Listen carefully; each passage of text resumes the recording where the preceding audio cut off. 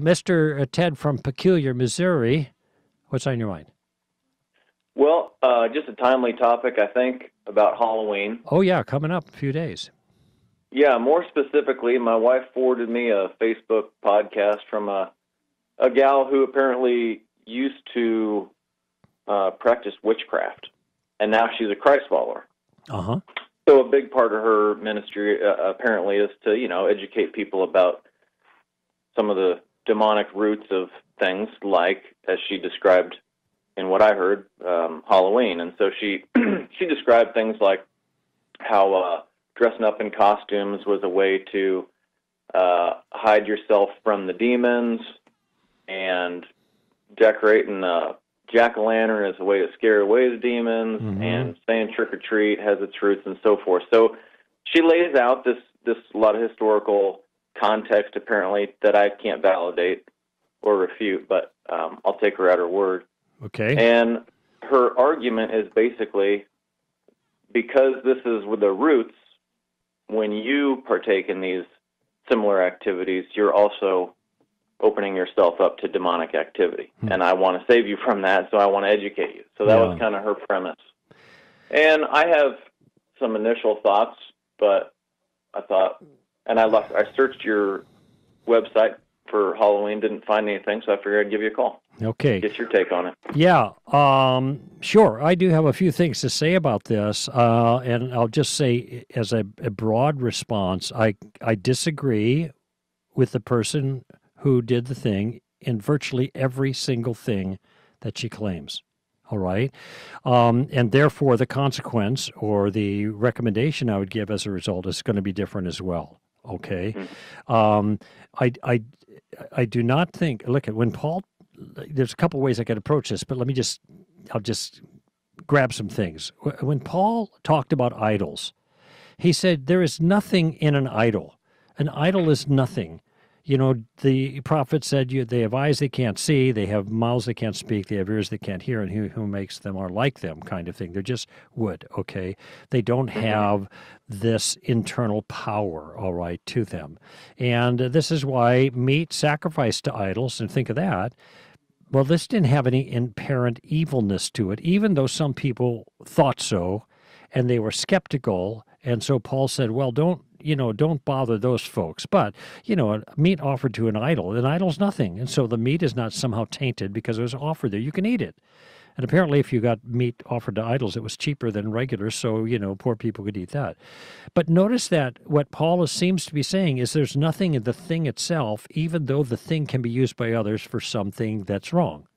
It is the thing that they use it for that is spiritually suspect, not the thing they are using. Does that make sense to you? Yes, it does. Okay, so I think there's a number of places like that, and I cited some here. I can't give you the chapter and verse, but you could look it up. You just see this point, okay? Yeah. Secondly is that just because, okay, so the mention there, you wear costumes. Costumes was to scare away the demons, okay? Is this person then against all costume parties of any kind under any circumstance?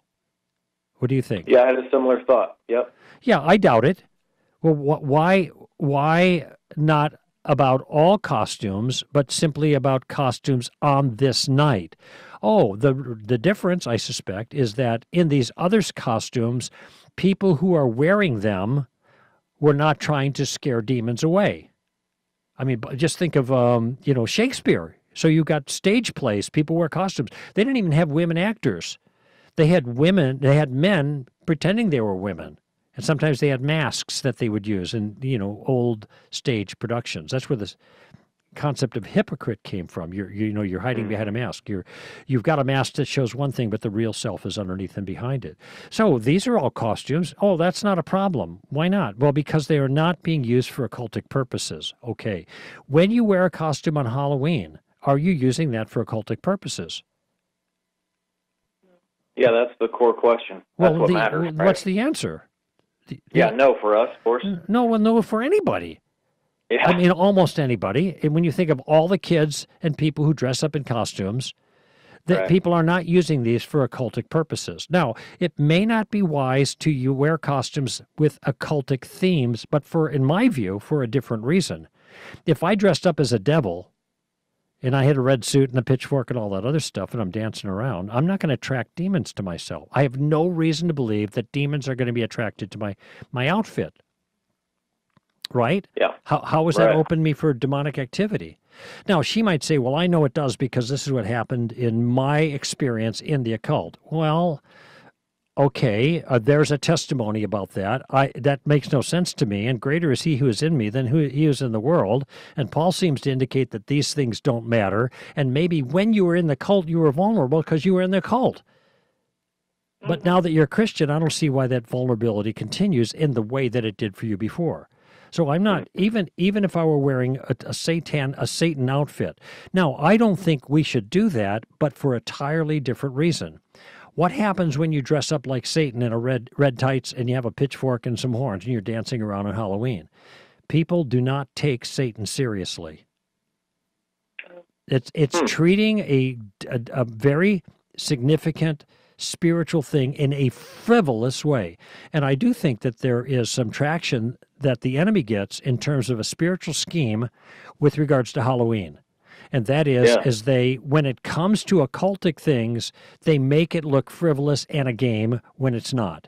And this is probably something that the person that you're referring to and I would completely agree on.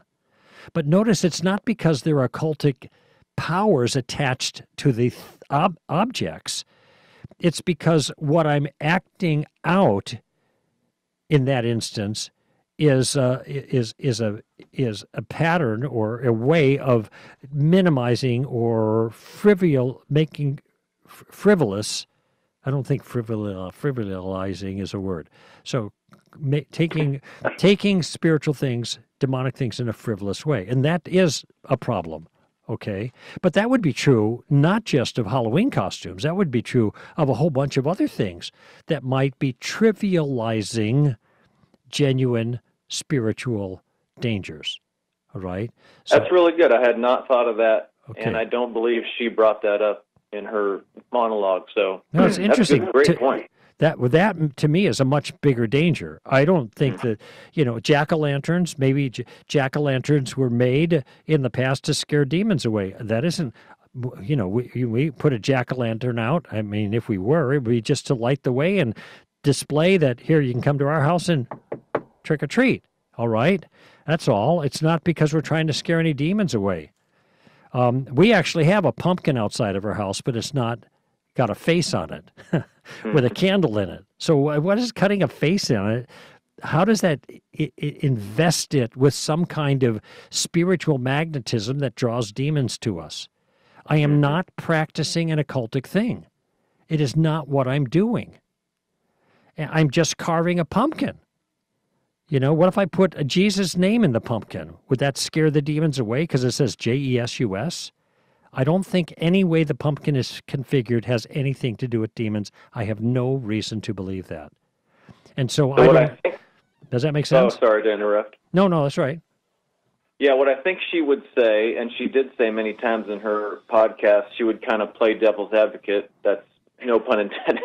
She would that's say, interesting. well, yeah. You think it's innocent. You're dressing up in a costume. You think that's innocent. But you can't, and this is what she kept repeating, but you can't separate that activity from the origin. Yes, you can. She kept repeating that. You absolutely can. Yeah. You absolutely can. That is an assertion that she is making. And why isn't the same thing with meat sacrificed to idols then? How can you separate that meat from the idolatrous practices that it was a part of? I mean, what is that a perfect parallel or what? I don't know what's a better parallel right out of the text. And Paul said, no, it's nothing. There's nothing here to worry about.